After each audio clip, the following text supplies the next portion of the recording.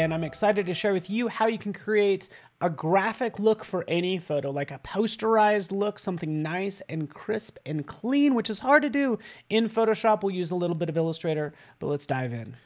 Now, the first thing you might try is filter gallery, because there happens to be a poster edges in here. So we could select that and see what that looks like. I don't think it looks that great. No matter how much you adjust all these, you want to get rid of the edges, but you know, it just doesn't have the look I'm looking for. All right, so what do we want to do? Well, we actually want to go down here to posterize. So this is our other option for posterizing. We see it posterizes everything. I'm actually going to just clip it to the woman there, and we have the levels that we can play with. So we can start to see what this looks like as I drag this, adding or removing levels. But the problem is you have all of these jagged edges.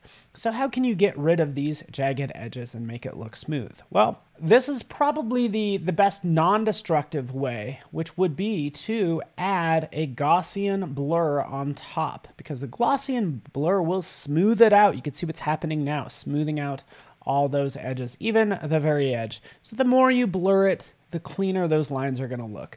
But it blurs out everything, so that's not necessarily what we want. Or at least it gets us part of the way there for some of the image. So what we'll do is we'll click OK.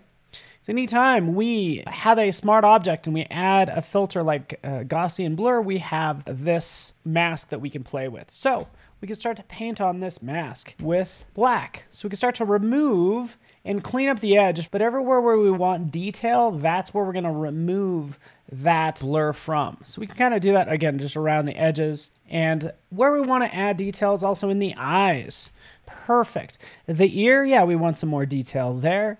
Let's add that again, just by painting. If I turn off posterize, you could see what we're doing. So you could easily work in this mode, but ultimately I want to kind of view my final results and work with it that way. So we'll sharpen that up like so. We can even do parts in the hair, because I really like these lines.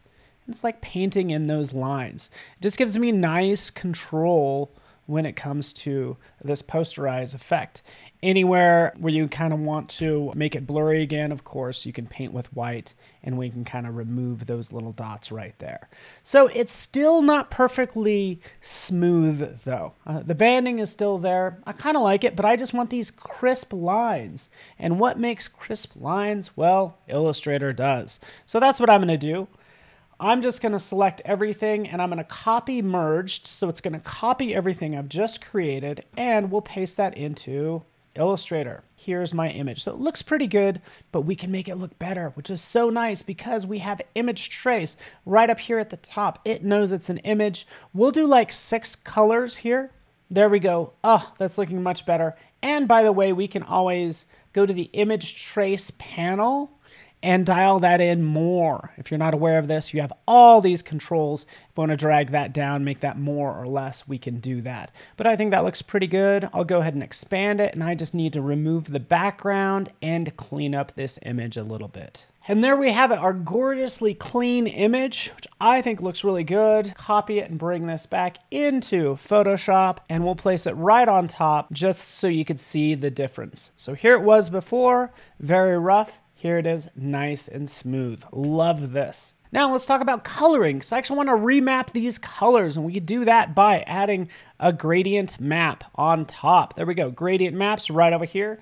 It's currently gray to pink, and let's play with this gradient map. First off, I'm going to reverse it. We'll click on here, and we'll remap these colors to something like this, just for starters. So we want to have our darks, mediums, and lights. I'll just change these colors really fast.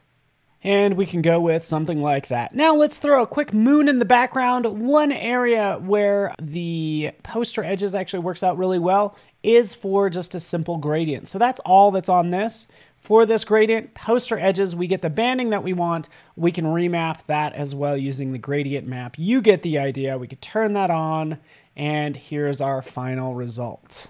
And that's how you can create the perfect posterized look, giving you that full control. Thanks for watching.